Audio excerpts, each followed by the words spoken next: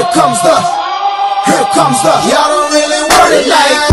Yeah. Here comes the, here comes the, here comes the, y'all don't really want it like that. Yeah. Here comes the, here comes the, here comes the, y'all don't really want it like that. So what is your favorite part about being a part of the Sierra Inline Hockey League?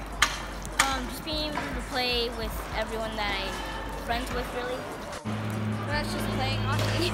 Well, I like seeing how all the kids who started out could barely skate now up and skating really well and can do a lot of good moves.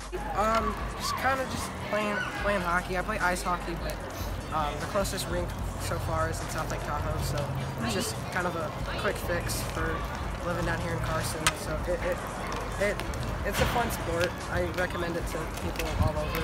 Awesome. So. It's really fun. Making new friends and playing with them and playing against them. Playing with the team. And how long have you been a part of the league? For about 2 years. This is my 6th year. 5 years. This is my first year. What is your favorite part about the games and practices? Scrimmage, that's definitely my favorite. My favorite game is red light, green light. Red light, green light? Mine is you had the stuffed animals and you tagged it. Probably scrimmaging the most. Well, I like doing shooting drills. So what is your favorite part about being a coach for the Sierra Incline Hockey League? My favorite thing is coaching little kid hockey, we call it. It's the littlest, it's the youngest kids, and we see the most progress. They start out, many of them have never even skated, and by the end of the year they're actually playing hockey. I'm really enjoying coaching the kids. It's really incredible to watch their abilities and how much they mature just over one season. As you can tell from some of the video that you're going to be seeing. You can see just a few weeks ago a lot of these kids could barely stand up on the skates, and now where they are today. I'm very impressed. So can you describe to me how some of the games work? The games work, we call it Hockey 101, and during the year we just do scrimmages. And for a half hour every day, in our hour-and-a-half practice, we do a scrimmage. And at the end of the year, the reward is they have a real game with a real referee and a scoreboard. And we have 2 teams, and we even them up, and it's a championship. What teams do you coach for? Well, I coach 14U and the high school teams. How do the games and practices work? Well, we practice twice a week, 14U and 17U, one on Thursday night and one on Wednesday night. Practices are from 6 to 7:30. And games? Games are Friday nights, starting at 5, and they get over about 9 o'clock. Is there any way parents could incorporate themselves into being part of this? Yes, we could use help with coaching, we could use help with setup, we could use help with team coordination, we could use a lot of help from parents. Well, if they want, they can actually join the board, or they can help out at the snack bar during games. A lot of parents like to come out and skate with their kids when they're first learning. Tonight, I think we had about a half a dozen parents. They were actually skating with the kids and helping them along. And it really helps. The more, the merrier.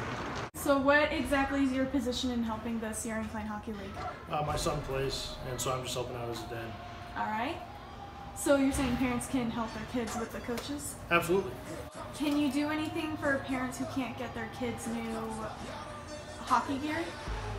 Yes, we always make sure that kids get a play, regardless of their income level or regardless of the equipment they have.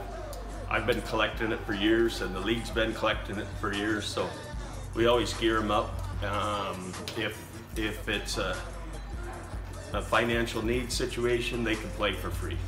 If you could give any advice to any new upcoming members, what would you tell them? Skate hard. I don't know. What's that? Skate hard. I would tell them, hey, are you new? And then they would say yes. And then I would make friends with them, and then I would be friends forever. So it's easy to make friends? But it's to keep your stick on the ground. It's not always about winning. Do as best as you can. Practice. Play hard, train, don't give up just because you can't skate or you can't shoot. Because we've all started there, so just don't ever give up. That it's fun. It's just skills and drills. It's not really too competitive. Don't be nervous and try your best. Just have fun.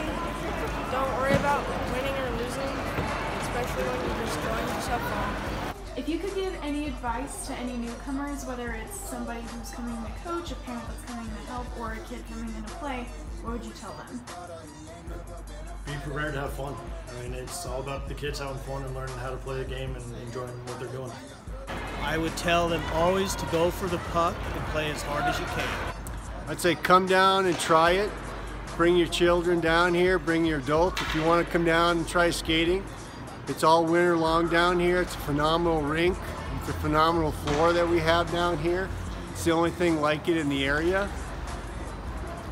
Can't go wrong. I would say that if you don't play hockey, you've lost all hope. It's that much fun. Here comes the, y'all don't really